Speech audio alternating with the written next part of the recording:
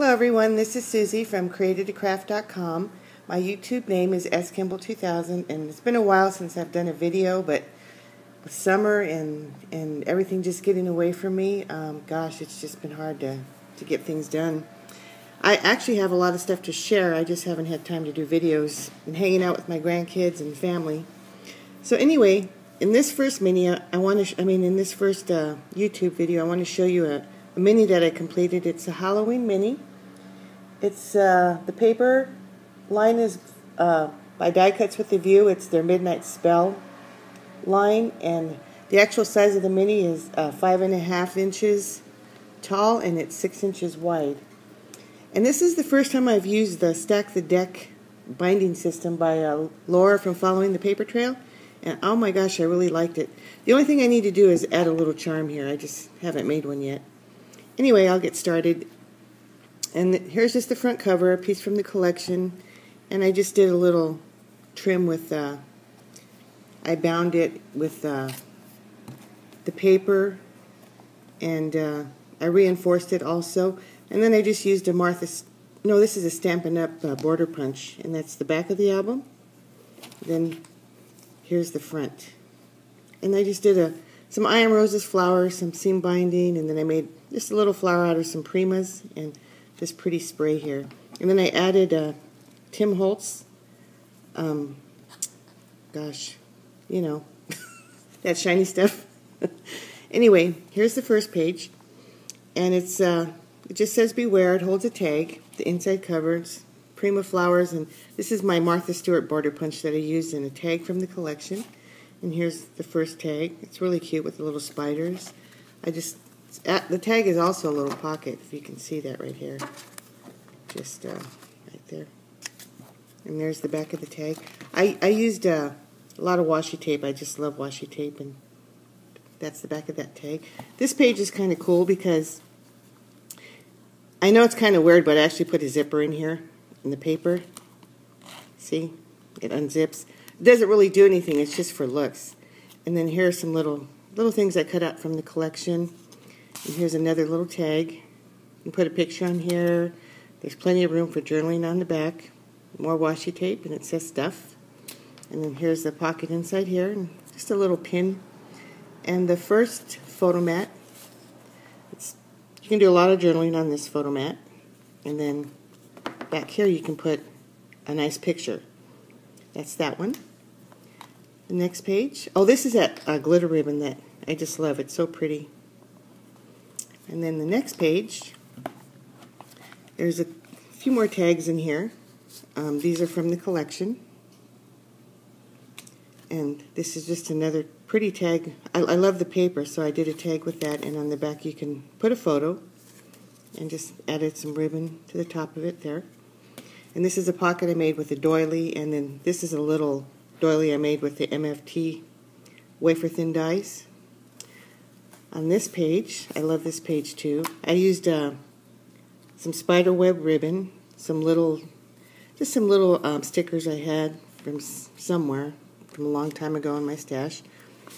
Here's another tag.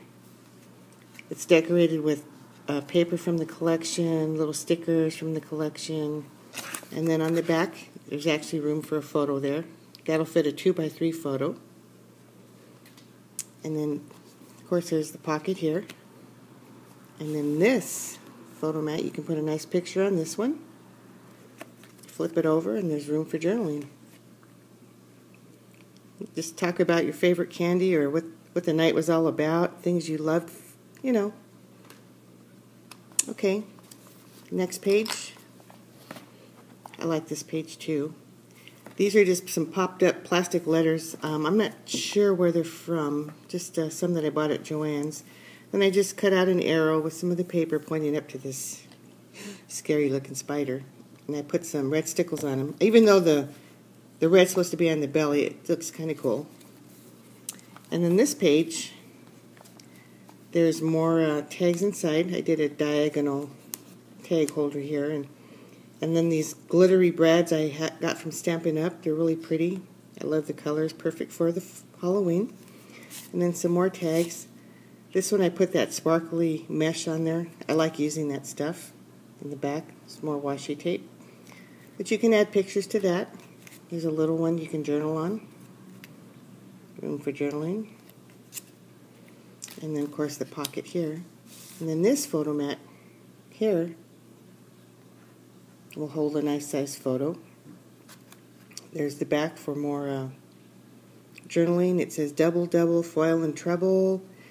Just a little sticker with some jack-o'-lanterns, and then the journaling spot says trick or treat. And again, I put some little candy stickers on there, lollipops, candy corn, and a little spider. And I used stickles to make his little web. The next page holds another tag. This is so cute, these little monsters. This would be cute to do a child's Halloween. Put all their pictures in, you know. This is a tag I made, and this is Sizzix die that I just cut out. And then, of course, on the back, you can add a picture, whatever you'd like. And then here's another spider I added here on this page, on the spider paper. It's really cute. I love these little spiders. This one's coming down where the other one was going up. And then I made this little envelope, and you can actually put something in here if you want to. There's another little journaling tag inside. It goes right back in this little envelope. I really like this little envelope. It's just so cute. And then it closes back up. Just wrap it back up. Anyway, you get the picture. Okay, and this is another photo mat. And if you want to put a picture of your child's costume, whatever they wore, it's just a really nice place to put it. There's a little mask sticker on there and some really cute ribbon. On the back, it says trick or treat, and there's some little tags from the collection that I add little flowers to. And then you can journal on this little trick or treat spot. Next page. There's a frame that I bought at Scrapbook Convention last year. I'm not sure what booth I got it from, but you can actually put a photo inside of here. And then the sticker from the collection says October 31st. And then this page you can add a nice picture.